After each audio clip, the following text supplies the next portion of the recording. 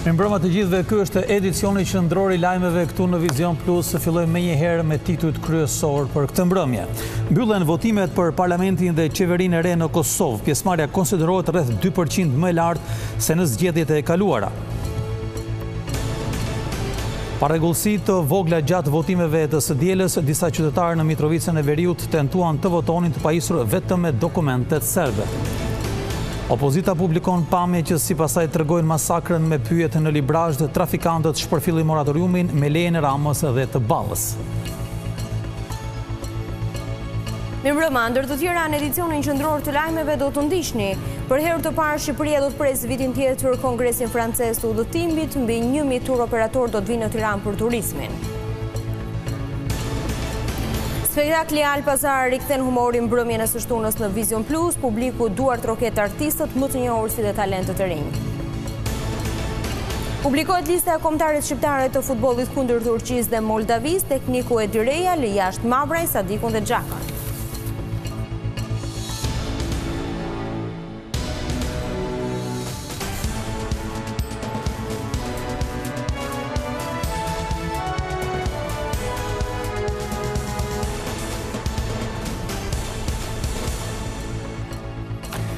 Shohim zhvillimet kryesore të ditës, duke nisur me Kosovën për shkak të zgjedhjeve të parakohshme parlamentare atje.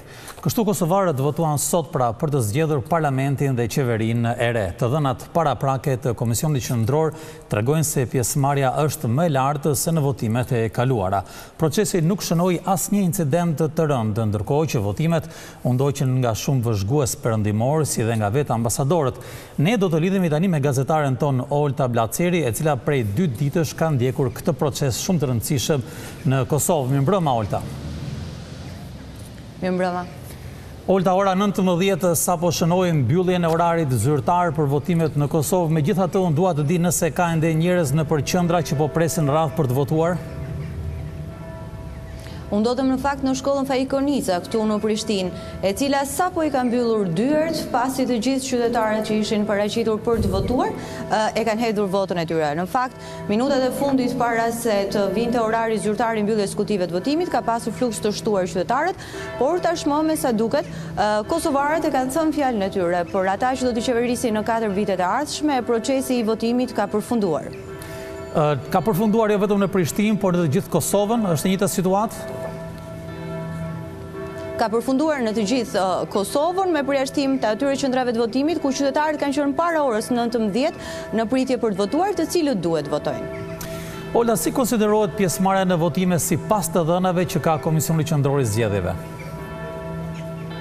Në fakt, shifrën zyrtare të pjesëmarrjes së kosovarëve në votimet e sotme do ta marrin vesh vetëm pak minuta më vonë, por ne mund të referohemi shifrën zyrtare të Komisionit Qendror të Zgjedhjeve të publikuar në orën 15:30, I cili deklaroi se 29.2% e qytetarëve të Kosovës kanë dalë për të votuar. Dhe kjo shifër është 2% më e madhe në fakt se zgjedhjet e kaluara. Po, në fakt ka padur raportime edhe për një fluks të shtuar gjatë orëve të pasdites, se ndoshta kjo shifër mund të rritet apo jo? Padyshim që shifra do të rritet, vetëm presim konfirmimin zyrtar të Komisionit Qendror të Zgjedhjeve për të kuptuar se sa më e madhe është kjo se sa zgjedhjet e vitit 2017. Olta, në lidhje në orës 15 ju raportuat për disa parregullsi të vogla, le të themi që nuk e cënuan legitimitetin e procesit. Dua të pyes, gjatë orëve të pasdites, a ka patur parregullsi të tjera më të rënda? Në fakt, procesi I zgjedhjeve në Kosovë konsiderohet I qetë I rregullt, megjithatë siç thatë edhe ju ka pasur disa parregullsi. Të paktën burimet zyrtare raportojnë për 20 të ndaluar në të gjithë Kosovën. Ka pasur përveç problematikës në Mitrovicë, ka pasur dhe disa raste siç ishin ato të Prizrenit për cënim të fshehtësisë votës, edhe pse kanë qenë të vogla, ka pasur gjithsesi incidente. Unë do t'ju ftoja të ndiqnim një material me të gjitha problematikën e zgjedhjeve sot në Kosovë. Qytetarët e Kosovës votuan sot për të zgjedhur parlamentin e ri. Kutitë e votimit u mbyllën në orën 19:00, ndërsa në orët e pasdites u vure dyndja më e madhe e zgjedhësve për të ushtruar të drejtën e tyre të votës. Kryetaria e Komisionit Qendror të Zgjedhjeve në një konferencë përshtyp gjatë pasdites theksoi se pjesëmarrja është rritur me rreth 2% në krahasim me zgjedhjet e fundit parlamentare të vitit 2017. Duke u mbështetur në të dhënat që janë dërguar nga 2491 vendvotime, apo rreth 98% të tyre, numri i qytetarëve me të drejtë vote që kanë votuar deri në orën 15 është 554.750 votues, apo 29.28% nga 1.937.868 votues me të drejtë vote. Deri në të njëjtën kohë, në zgjedhjet e parakohshme për kuvendin e Kosovës të vitit 2017, kishin votuar 497.120 votues, apo 27.75% e votuesve. Procesi është mbyllur pa incidente të rënda. Gjatë ditës, përfaqësuesit e listës serbe kanë votuar së bashku. Ata kanë qenë të shoqëruar nga punonësit e institucioneve që financohen nga Serbia. Bazuar në vendimin e Komisionit Qendror të Zgjedhjeve, qytetarët mund të votonin vetëm me dokumente të lëshuara nga Republika e Kosovës. Kjo ka bërë që disa pjesëtarë të komunitetit serb të ankohen se nuk mundën të votojnë. Këtë e ka vënë në dukje edhe kryetari i listës serbe, Goran Rakić. Të gjithë duhet ta kuptojnë që nëse emri i një personi figuron në listë, nuk ka pse atij t'i mohohet e drejta e votës, edhe pse mund të ketë dokument serb. Gjithsesi, më vjen mirë që serbët e Mitrovicës kanë dalë masivisht për të votuar, për të ngritur zërin e tyre për një jetë më të mirë. Ambasadori amerikan në Prishtinë, Filip Kosned, vizitoi disa qendra votimi në qytete të ndryshme për të monitoruar situatën.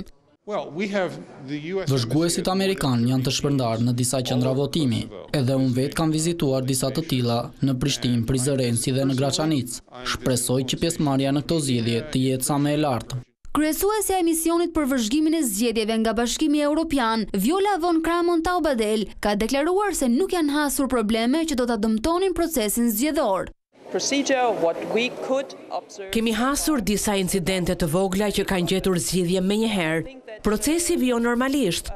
Në të gjithë vendin janë ngritur 58 ekipe vëzhgimi dhe nga ajo çfarë kemi arritur të vërejmë, mund të themi se nuk ka patur probleme madhore. Zgjedhjet e parakohshme parlamentare në Kosovë kanë tërhequr edhe vëmendjen e mediave botërore, të cilat e konsiderojnë rezultatin e tyre si thelbësor për vazhdimin e dialogut Prishtinë-Beograd. Olta, doja të pyesja në këtë përqindje më të lartë se në zgjedhjet e kaluara, mos ndoshta ka ndikuar jo vetëm fushata elektorale që i parapriu votimeve, por edhe mesazhet e forta që janë dhënë më herët gjatë ditës. Po në fakt janë shumë gjëra që kanë ndikuar në dëshirën e qytetarëve të Kosovës për të dalë e për të votuar në këto zgjedhje që vinë në fakt vetëm 2 vjet pas zgjedhjeve të kaluara parlamentare. Të gjithë liderët politikë të Kosovës në fakt e kanë përqendruar mesazhin pikërisht tek pjesëmarrja, duke u bërë thirrje të gjithë qytetarëve të Kosovës të dalin, shkojnë kutitë e votimit e të përcaktojnë me vullnetin e tyre njerëzit që do t'i drejtojnë ata për 4 vitet e ardhshme. Le të ndjekim në fakt mesazhet kryesore të liderëve politikë të Kosovës. Zgjedhjet e parakohshme parlamentare në Kosovë ftuan në votime rreth 1.9 milion qytetar të regjistruar. Shumë prej tyre shprehën preferencën e tyre për një nga 6 kandidatët në garë për kryeministër. Që në orët e para të mëngjesit, presidenti Thaçi bëri thirrje për pjesëmarrje masive. Dëshiroj të uroj qytetarët e Kosovës për këtë ditë rëndësishme. Dhe të njëjtën kohë t'i ftoj që të dalin dhe të votojnë për të drejtën e tyre, për të mirën e tyre.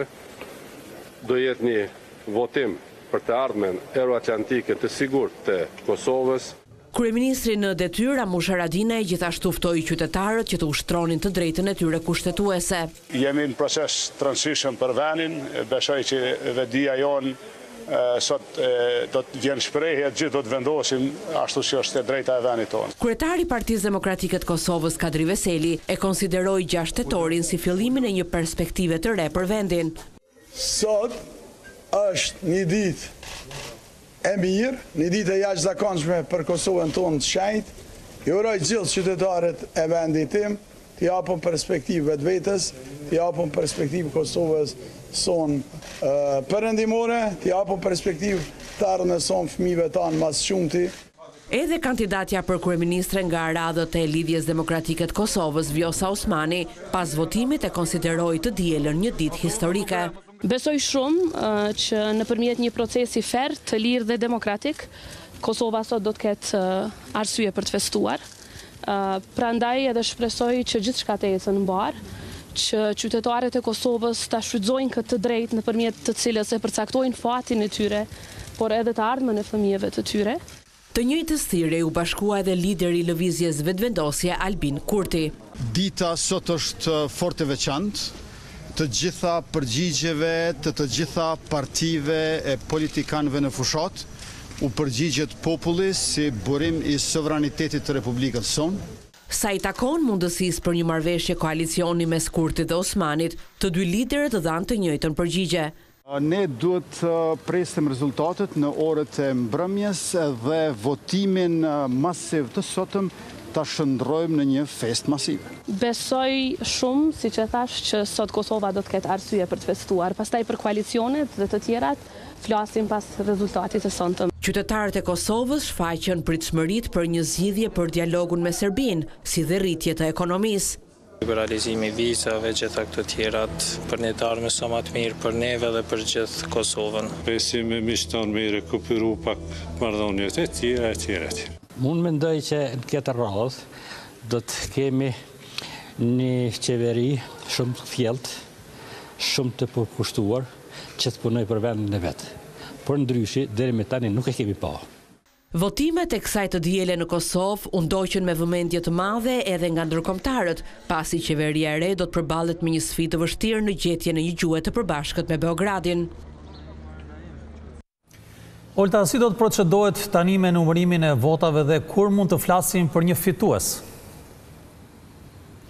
Po në fakt, Kosova ka një sistem të ndryshëm nga Shqipëria, numërimi i votave bëhet në qendrat e votimit dhe vetëm brenda pak minutave pritet që të nisej, kështu që mendohet paktën KQZ-ja do të shpallë rezultatet paraprake para mesnatës, besohet, dhe do të kemi edhe se kush do të jetë partia e parë. Megjithatë, nuk janë vetëm këto votat që do të numërohen në Kosovë, pasi janë dhe votat që vinë nga diaspora. Të gjithë shqiptarët e diasporës që kanë votuar me post. Janë regjistruar 35.000 të tillë, por numri i votave që janë hedhur nga shqiptarët e diasporës ende nuk dihet pasi nuk janë hapur kutit. Mendohet që numërimi i këtyre votave do të përfundojë në fundin e javës së ardhshme. E nëse sot do të kemi në mesnat, do të kemi një rezultat të ngushtë, duket se tek fituesi do ndikojnë edhe këto votat e diasporës, të cilat do të numërohen deri në fundin e javës së ardhshme. Mirë, Olta, faleminderit për të gjitha informacionet që sollet drejt për së drejti nga Prishtina për këto zgjedhje. Edhe ministri në detyrë për Europën edhe punët e jashtme Gent Sakaj ka ushtruar të drejtën e tij për të votuar në zgjedhjet e parakohshme parlamentare në Kosovë, duke i cilësuar votimet si ushtrimin më të frytshëm të demokracisë. Sakaj gjithashtu ka deklaruar se Kosova ka ndërtuar një traditë të zgjedhjeve të lira dhe demokratike dhe kjo është për të vlerësuar, sepse shërben si shembull në rajon. Kosova po ballafaqohet me dy grupime sfidash në periudhat që po vijnë: konsolidimin e shtetit të së drejtës dhe ekonomisë dhe nga ana tjetër konsolidimin e shtetit në arenën ndërkombëtare, shprehur ministri Sakaj.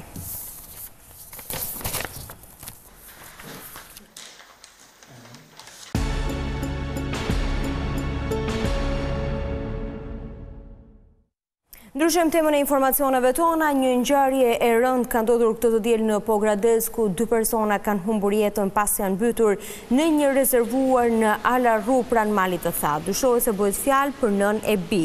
Sipas informacioneve të para, ka qenë vajza e mitur, e cila ka qenë e para në kontakt me ujin, më pas në rezervuar ka hyrë nëna e saj për ta shpëtuar, por nuk ka mundur ta nxjerrë dot të gjallë vajzën e saj, duke rezultuar me mbytjen e të dyjave në rezervuar.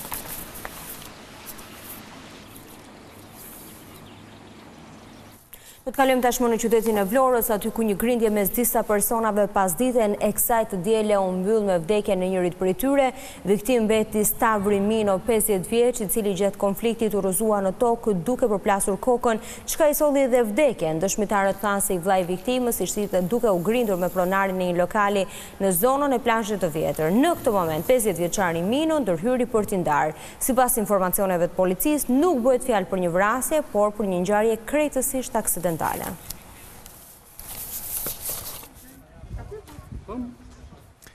Tjetër lajm tragjik kësaj radhe nga Lezhë, atje ku është aksidentuar për vdekje një 29 vjeçar. Fatmir Përvata, banues në Tropoju, përplas nga një automjek që i drejtohej nga një 19 vjeçar, i cili tashmë është shoqëruar në polici. Mësohet se viktima me profesion mësues në fshatin Leg Bibaj të Tropojës ishte së bashku me të motrën në momentin e aksidentit. Ai po tentonte të kalonte në krahun tjetër të rrugës për të pritur një makinë për të shkuar në Tropojë. Në këtë momente ai është goditur për vdekje.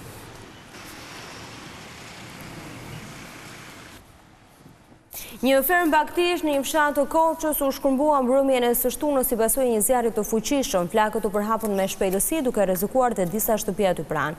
Policia dyshon se zjarri ishte i qëllimshëm. Një zjarr i fuqishëm shkrumboi dje në mbrëmje një fermë baktish në fshatin Sovjan të Korçës. Flakët dogjën të gjithë bazën ushqimore që ndodhej brenda, ndërkohë që baktit u nxorën jashtë në kohë. Jonus Dautlari, pronari i fermës, shpjegon se zjarri ka qenë i qëllimshëm, ndërkohë që ai vetë dhe familja ndodheshin në një darkë jashtë shtëpisë. Dëmet sipas tij llogariten në 700.000 lekë. I doni llogari në para me afërsisht 67 milion. Tash ata i bën dokumentat kur të dalin ata. Po i qëllimshëm është ja vetë do të kishin njeriu. Unë e heq korrenti kur ik. Të afërmit e Dautllarit thanë se vetëm ndërhyrja në kohë e zjarfikësve shmangu për hapjen e flakëve drejt shtëpive të tyre. Kur erdhëm që ja beri flaka e madhe, mori, kështë e marë, po thoj si gjeri këtu. Mos kishte ardhur zjarfikse e parë dhe 5 minuta, ja 4 palë shpish gosi janë, qati me qati. Nga flake e shumë të mori dhe magazina që ishte afër. Ndërkohë policia mori dëshmitë e disa personave dhe po vijon hetimet për të zbuluar nëse ngjarja ishte aksidentale apo e qëllimshme. Një 40 vjeçar u arrestua nga policia në aeroportin ndërkombëtar të Rinasit pasi do të trafikonte drejt Bashkimit Evropian një 30 vjeçare me qëllim shfrytëzimin për prostitucion. Në bashkëpunim me 3 shtetas të tjerë të shpallur tashmë në kërkim, përmes përdorimit të dhunës, ata kishin detyruar vajzën nga Fieri që të pranonte të punonte si prostitut në Itali. 40 vjeçari arrestuar tentoi t'i largojë policisë, ndërkohë që ky është operacioni i tretë në një hark kohor të shkurtër që parandalon trafikimin e femrave për prostitucion përmes aeroportit të Rinasit. Opozita publikoi sot disa pamje që sipas saj tregojnë prerjen masive të pyjeve në malsinë e Librazhdit, ku do thotë se moratoriumi po thyet me leje shtetërore të dhënë nga Edi Rama dhe Tauland Balla. Një inspektim një ditor në pyje dhe zonat e mbrojtura të Librazhdit tregoi se ligji për moratoriumin e prerjes pyjeve ekziston vetëm në letër. Përtej propagandës dhe fasadës që tregon Edi Rama, e vërteta tregon se pyjet po shfarosen për qëllime tregtare në Librazhd, Kolonjë, Dibër dhe deri në Tiranë, siç ishte rasti i djeshëm në Laknas. Duke lejuar prerjen e pyjeve me gjithë denoncimet thuajse të përditshme në rrjetet sociale dhe mediat online, Edi Rama dhe Tauland Balla po faktohen se janë pjesë e kësaj lakmie shkatërruese antiligjore. Me ligj banorët mund të marrin dru zjarri për nevoja personale, por pushteti korruptuar Edi Ramës burgos fshatarët që marrin 2 mushka dru për të ngrohur dhe trajton si të paprekshëm banditët e pyjeve që japin rrushfetin tek Edi dhe tualeti. Me ligj inspektorët e pyjeve dhe policia duhet veprojnë për të ndalur prerjen masive të pyjeve dhe për të çuar para drejtësisë autorët e kësaj masakre. Në realitet, shkelja e moratoriumit është e përditshme. Faktet tregojnë se inspektorët profesionistë të pyjeve u pushuan nga puna dhe u zëvendësuan me vrasës, trafikant droge dhe militant të tjerë. Për herë të parë, Kongresi francez i udhëtimit do të zhvillohet në Shqipëri në maj të vitit 2020. Ky event pritet të sjellë në Tiranë mbi 1000 tur operator francez që sipas autoriteteve tona do të ndikojnë shumë në rritjen e numrit të turistëve të huaj. Shqipëria mirëpret për herë të parë Kongresin francez të udhëtimit, që do zhvillohet në 31 maj të vitit të ardhshëm. Ai pritet të sjellë në Shqipëri mbi 1000 tur operator francez. Në një letër drejtuar Ministrit të Turizmit Blendi Klosi, organizata ka shpjeguar se kjo përzgjedhje vjen si rrjedhojë e rritjes pozitive që po ndodh në Shqipëri në sektorin e turizmit. Të paktën 1000 tur operator dhe agent tregtar do të jenë në Shqipëri në datën 31 maj dhe kjo do të shënojë një mundësi të artë për të vendosur kontakte të drejtë për drejta me operatorët turistikë shqiptar, hotelerinë dhe hapjen e tregut shqiptar për një turizëm gjithëpërfshirës francez. Aktivitetet të tilla sipas ministrit janë të domosdoshme pasi ky kongres do të sigurojë rritje të numrit të turistëve francezë në Shqipëri. Ashtu siç premtojnë edhe drejtues të lartë të shoqatës së tur operatorëve nacional francez, ky kongres do të shënojë një rritje të disafisht të numrit të francezëve që do të vizitojnë Shqipërinë. Jemi shpresplot që do të jetë një ngjarje shumë e bukur e shkëmbimit të eksperiencave ndërmjet operatorëve turistik francezë edhe atyre shqiptar. Këto evente shtojnë mundësinë e promovimit të Shqipërisë jo vetëm te turistët, por tashmë edhe te tur operatorët, ndërkohë që një numër i madh gazetarësh do të shoqërojnë kongresin. Liçeni i Ohrit tashmë në mbrojtjen e UNESCO-s është pasuruar së fundmi me 1.5 milion rasat Korani, por peshkimi pa lishëm vazhdon të kërcënim për këtë lloj peshku, mjaft të kërkuar edhe në tregjet e huaja.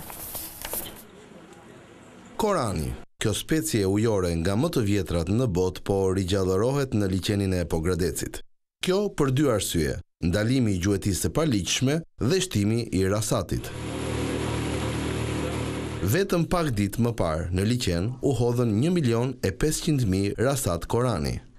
Shumica e peshkave janë ndërgjegjësuar. A vazhdojnë të ketë në liçen varka që të përshkojnë në mënyrë të paligjshme Koranin? Ka, po është me një përqindje shumë e vogël. Në krahasim me vitet e tjera. Jemi duke fituar këtë betejë. Por zyrtarët e peshkimit tërheqin vëmendjen për më shumë investime, si për vendqëndrimin e varkave, ashtu edhe për rregullimin e tregut. Kjo sjell grumbullimin e peshkut në një vend të saktuar, ku kontrollohet, siç thash më parë, madhësia e peshkut, domethënë është e lishme për zonën e peshk apo është e paligjshme për zonën e peshk, edhe eliminohet 90% e palishmërisë peshkimi. 90% e peshkatarëve të cilët nuk kanë godina afër liçenit i marrin dhe një qitin në shtëpi, pothuajse ditë për ditë. Edhe në kohë të keqe edhe në shi dhe në dëbor, një marrin dhe një qitin lart. Një gjë të vjen sepse? Vjen sepse vide në trazohen fshatar. S'kemi godinën, nuk kemi godina në zonë. S'kemi as godina as molot në zona. Hedhjen e rasatit në liçenin e Ohrit pas shpalljes trashëgimi botërore dhe marrjes në mbrojtje nga UNESCO e ka përshëndetur edhe kryeministri Rama. Ai paralajmëron vijimin e procesit si edhe një tjetër program investimesh buz liçenit. Në Ohër dalin çdo ditë për peshkim afro 250 varka të licencuara, por ka edhe një numër shumë të lartë të mjeteve lundruese që nuk kanë leje. Rindërtimi i shtëpive të dëmtuara nga tërmeti po vijon në të gjithë Tiranën dhe sipas kryebashkiakut Erion Veliaj, procesi do të mbyllet brenda vitit. 2 javë pas tërmetit, Erion Veliaj është rikthyer në fshatin Mazrek në shtëpinë e Fiqëri Lamit, e cila u bë e pabanueshme prej lëkundjeve sismike. Kryebashkiaku rikujtoi se banesat e dëmtuara prej tërmetit do të jenë të rikonstruktuara deri në festat e fundvitit. Dua të falenderoj edhe familjarët që janë treguar solidar, po i strehojnë këto pak javë sa ne të marrojmë shtëpi në kohë rekord, edhe një pafundësi pikash dhe vatrash solidariteti në gjithë zonat rurale të Tiranës, ku secili prej sipërmarrësve ka adoptuar një shtëpi, edhe pse është fundjavë, edhe të shtunë, edhe diel dhe ditë feste, po punohet që kur të vinë festat e fundvitit realisht t'i gjejnë gjitha familjet e dëmtuara në shtëpitë e reja. Bashkia e Tiranës bashkë me ndihmën e komunitetit të biznesit do t'i mbajë premtimet e dhëna.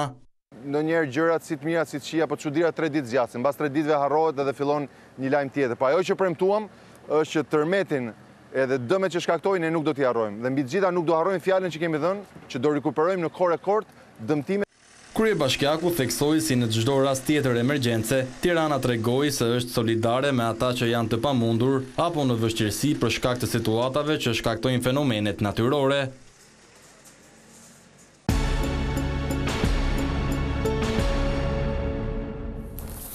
Spektakli Alpazar shënoi një tjetër sukses të shtunë duke ofruar një mbrëmje humori në ekranin e Vizion Plus, veç artistëve të njohur si Agron Llakaj, Behar Mera e Xhevair Zeneli, në skenë u ngjitën edhe aktorë të rinj që interpretuan një sër personazhesh.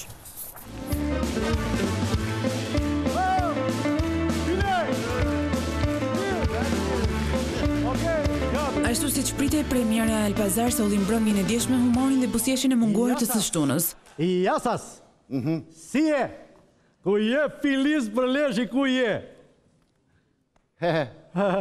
Interesant si zonë i njoftë dukesh. Në sezonin e 8 të tij në Vizion Plus, show më i madh i humorit mori duar trokitjet e publikut përmes surprizave, talenteve të reja si dhe një skenografie që garanton një tjetër sezon të suksesshëm.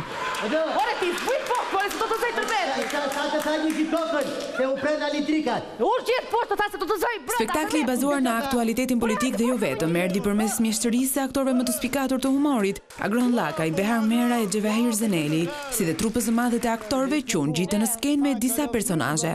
Shef shkaf, një Allah mosar që më gjallë. Fuqa në dhe të fuqa, shëmtire drejkit nga mu poftise. Audienca vlerësoi çdo përpjekje për të dhënë më të mirën, duke na vlerësuar e ndjekur masivisht, ashtu sikurse ka bërë në çdo sezon të Alpazar në Vizion Plus. Po ju më rilindët mua. Që është jeta.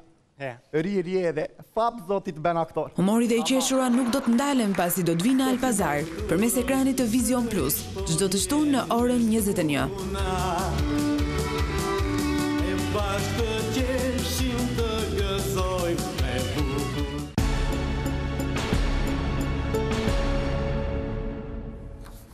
Lista e kombëtares shqiptare të futbollit kundër Turqisë dhe Moldavisë vjen në sërish me surpriza. Tekniku italian Edi Rea u ka dhënë më shumë hapësirë të rinjve, duke lënë jashtë Mavrajn, Sadikun dhe Xhakën. Trajneri kombëtares shqiptare Edi Rea ka publikuar listën me lojtarët e grumbulluar për 2 takimet e radhës të kualifikuesve të Euro 2020, atë kundër Turqisë e Moldavisë. Për këto 2 sfida, Rea ka lënë jashtë mbrojtësin Mërgim Mavraj dhe sulmuesin Armando Sadiku, pavarësisht faktit se ky i fundit po kalon një moment të mirë tek Malaga në Spanjë. Kam folur këtë javë me Mavrajn dhe më ka thënë se do të bëj një ndërhyrje në krah. E di që do pyesni edhe për Sadikun. Edhe ai ka kërkuar pushim për arsye familjare. Xhaka është lojtar i gatshëm, kam folur dhe me të. Ne do të provojmë me të gjithë lojtarët që duken premtues dhe që i përkasin kauzës shqiptare dhe duam të bëjmë çmos për të rinovuar skuadrën. Tekniku Rea nga ana tjetër ka ftuar për herë të parë në kombëtare mes fushorin Lindon Selahi, i cili aktivizohet në radhët e Twentes në kampionatin holandez, dhe Taulant Seferin që luan me Xamax në Zvicër. Një ftesë për të 2 ndeshjet e radhës ka siguruar edhe mes fushori i Partizanit, Lorenz Strashi.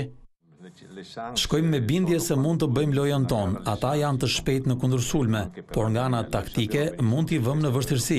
Objektivi ynë vetëm është të bëjmë një ndeshje të madhe. Barazimi na penalizon, kemi vetëm një shans të fitojmë. E dim që kjo është mundësia e fundit për të kapur Europën.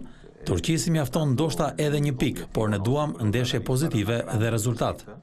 Sfida me Turqinë do të jetë më e rëndësishmja për kombëtaren shqiptare, pasi do të ndikojë në kualifikimin për në Europianin 2020. Zonja dhe zotrin, kjo ishte gjithçka e përgatitur për edicionin qendror të lajmeve. Për më shumë informacione dhe në çdo kohë mund klikoni në adresën tonë të internetit si dhe në faqen tonë në Facebook. Bashkë ndajemi këtu, mirupafshim. Miru takofshim.